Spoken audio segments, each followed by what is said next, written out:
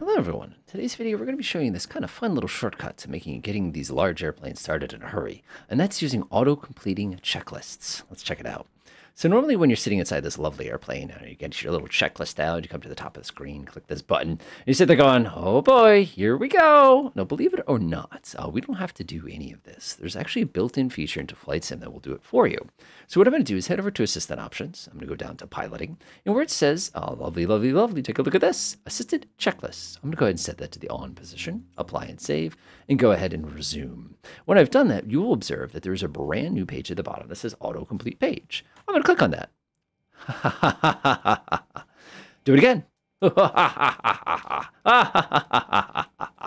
Now, one of the things that this does, which I'm very impressed with, is it actually takes the time to double check to make sure everything is started correctly. So one of the components you'll probably notice down here is after running through this segment, you'll see that the APU starting procedure is actually choo-chooing through.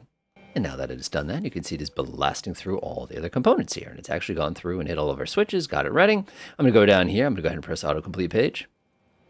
You can see just like that, it has blitzed through. It pressed every single one of those switches smoothly. I come in here, I can press the Autocomplete Page, and you will notice here that it is actually taking the time to start each one of our engines individually. It'll actually do copilot processing. You can actually watch as the individual power starts coming up. Keep in mind, at any point, I could do something dumb and like pull a switch or something like that that would cause an interference in this, and it would basically panic attempting to try to get all those components to be working correctly and during that particular time when that happens.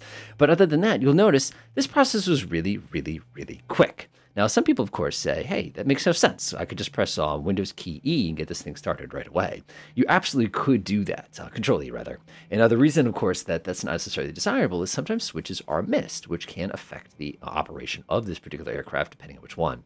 The next question you're going to say, of course, is, does this work for payware airplanes? And the airplane question is sometimes. Some of them are fantastic. They'll start, snap your fingers, they're good to go.